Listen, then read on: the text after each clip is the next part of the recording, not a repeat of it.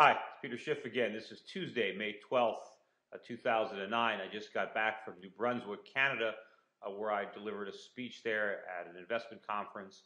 And also I had a speech yesterday at the Hard Asset Conference in New York, and I think I've seen some snippets of that up on YouTube as my speeches often wind up there. Anyway, wanted to comment today on some of the interesting things I'm reading about in the newspaper when I was on the plane. I mean, first of all, apparently President Obama is looking to put together a committee to study the cause of the financial crash, to try to figure out why it happened. This is typical of government activity, where the government creates a problem and then they waste more money trying to study the problem, and they come up with a preconceived conclusion. Now they're looking to try to get Sandra Day O'Connor to head this committee, or maybe Paul Volcker. They don't need to waste their money on a committee. They can just read my book, Crash Proof, to find out the cause of the crash. They can go back and look at some of the videos I recorded in 2005 and 2006. They can read stuff on our website. And of course, I'm not the only one. Why don't they consult with the people who saw the crisis coming, who laid it out in advance? They can find out what caused the crash.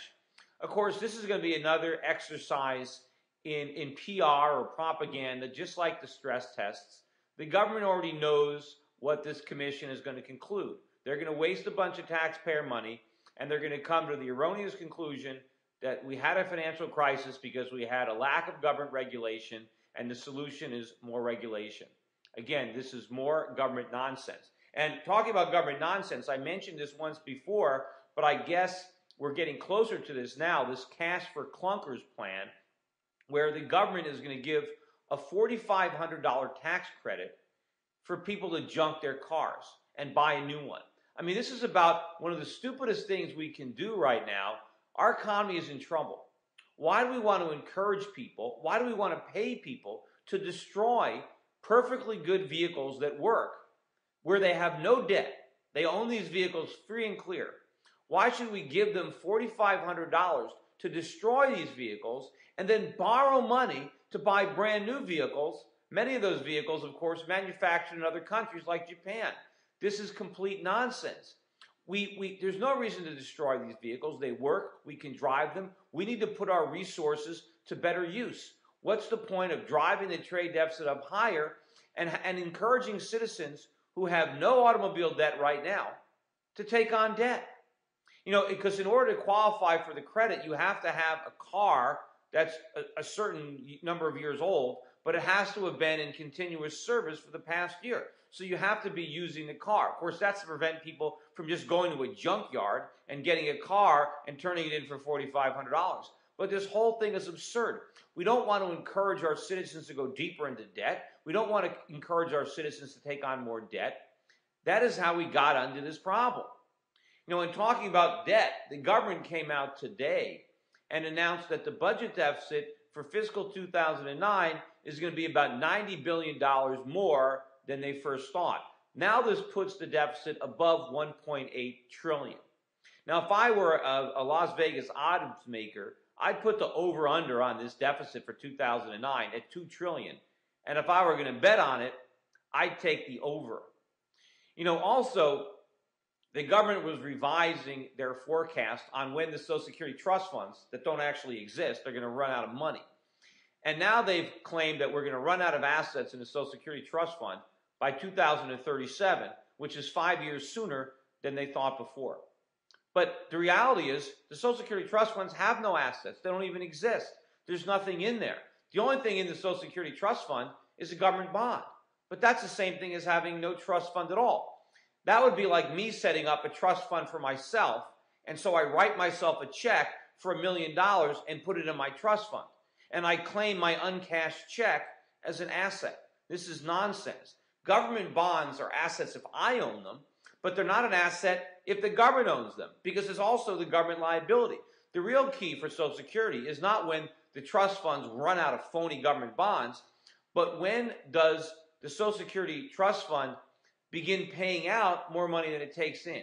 Right now, the government collects more in Social Security taxes than it spends in Social Security payments. The date where that turns into a negative, where the Social Security surplus becomes a deficit, according to the government, is now 2017 or 2016, 1 year sooner than the 2017 they originally forecast. But of course, all these government forecasts are based on unrealistically rosy economic assumptions regarding growth and tax revenues.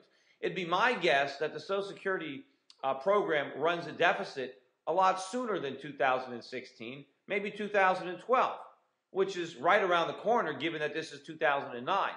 And what the problem there is, now the government is going to have to move into the market and sell bonds. You know, in the past, the deficit has appeared smaller. We've made it smaller by using this Social Security Trust Fund to make the deficit seem smaller. But now, when Social Security itself runs a deficit, now the budget deficit is going to be increased by the Social Security deficit instead of shrunk by the Social Security surplus. And that is the real problem. That's when this gigantic Ponzi scheme really comes to an end, because that's when the government has to admit there's not enough money. And either they have to dramatically increase Social Security taxes, which there's no way they're going to do, or dramatically reduce Social Security benefits. Of course, the latter would be preferable, especially if they can find a way of means testing the program. But we're going to be in serious trouble on Social Security a lot sooner than they think. You know, also, another story I read, again, the unintended consequences of government bailouts. There's a clothing manufacturer in Chicago, and I forget the name of the company, but they manufacture men's clothing. Apparently, they manufactured the tuxedo that Barack Obama wore on his inauguration. But they've been in business for about 100 years, and now they're bankrupt. And Wells Fargo holds their loans. And apparently, the unions are protesting the bankruptcy. They don't want Wells Fargo to put the company into bankruptcy. They want Wells Fargo to loan the company even more money so they can keep operating and run up even bigger losses.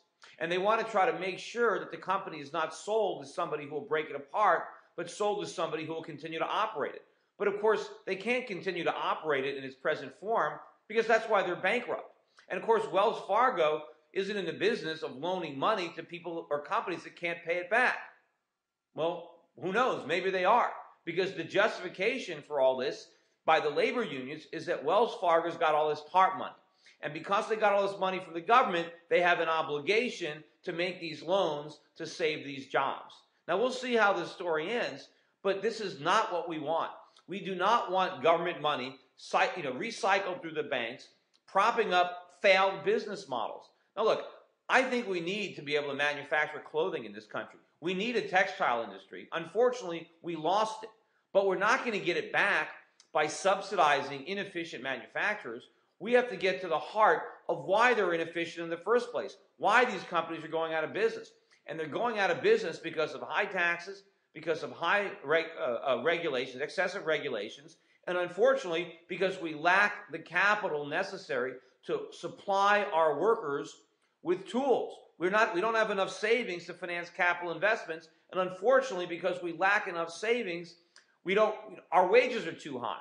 So because of the fact that we've basically blown all of our savings, we can't be competitive now unless we have lower wages, but the unions are standing in the way of reduced wages, as are a lot of other government regulations. And of course, who knows how much money these companies are paying in taxes, in both income taxes and payroll taxes, and how much money they spend to being compliant with all sorts of government rules, and again, how much money the companies have to waste on legal bills because of excess of lawsuits that result from the system that we have. Those are the problems. But to simply try to force Wells Fargo into making bad loans simply because they received government TARP money, again, this is a slippery slope. These are the unintended consequences when the government gets in and interferes and bails out one company. Now we're trying to bail out more. It's this system where two wrongs are constantly used to make a right. Anyway, that's it for today. Thanks again. Don't forget to listen to my radio show. Tomorrow, I probably won't be another blog. I do Wall Street Unspun every Wednesday live at 8 p.m. Eastern Time, 5 p.m. Pacific. Thanks a lot, everybody, and so long.